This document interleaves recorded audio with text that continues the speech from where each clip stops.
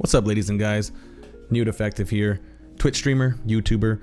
You can actually find me on twitch.tv/neodefective every Tuesday, Saturday, and Sunday for your viewing pleasure. Usually during the PM hours, so you should just go over there, hang out with us, come chill, chat. It's gonna be fun, good times. So the point of this video is that you want to increase your vocal range. And what better way to do it than to grab yourself a nifty XLR microphone. It doesn't have to be this sweet microphone I have here, this Audio-Technica 2035. It could be anyone, right? You just upgraded from a USB, such as a Blue Yeti. Now, what you also grabbed, or I hope you did, is a USB mixer, such as the Yamaha MG10XU that I have. I actually went to Los Angeles recording school and I got my recording engineering certificate.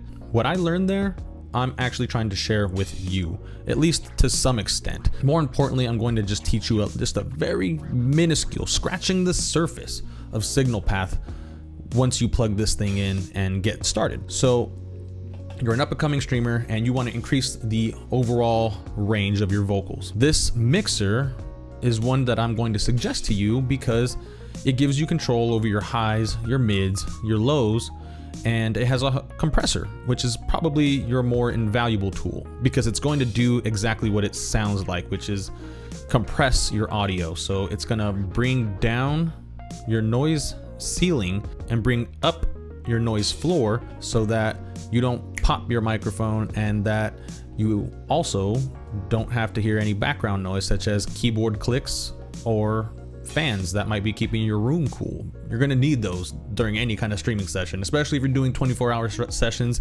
you savages. I hope to one day do that, as I'm also up and coming. So let's just get into it. You're going to plug the mixer in first via USB, right, into your computer. Then a prompt is gonna come up asking you to download some software. You're just gonna click yes through that entire thing. Then you're going to restart your computer. Now make sure you have your XLR microphone plugged in to your mixer, preferably line 1, just to keep everything kind of uniform. And you're going to open up Streamlabs OBS. And as you can see, I already have the audio going, right? You see it going crazy. You see the bars jumping, and that's what you want to see. That's how you know everything's working properly. So you click on this little cog wheel right here on Streamlabs, okay? This is just what I'm using, so use this as an example or just kind of take it with you and know the software that you're working with. Click on properties and you're going to see device, right? It's the only thing that's going to pop up. The device you're going to be using, of course, is the one that's already selected, which is MGXU. That's the software that you downloaded. So make sure you click that, hit done, and you might not see any audio popping up, and there's a reason for that. And that's because on your mixing board, you're going to have to click 2 things. One is your phantom power button. The other is 2 channels over, and it's called line USB. From that point on, you should actually start to see your microphone bar jumping.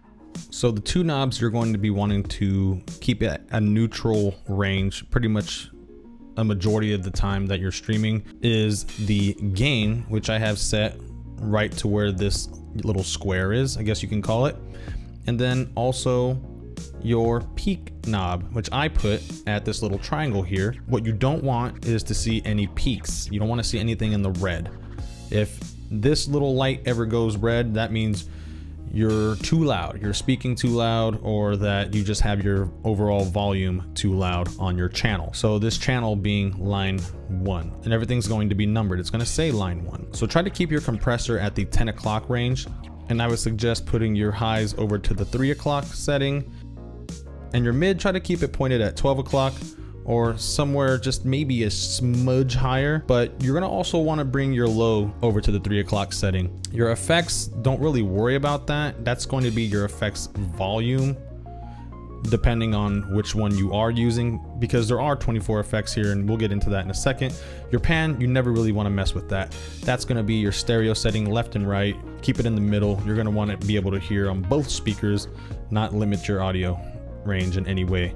So when you do use the effects on this mixer, you're going to choose them with the little knob and then click the knob in.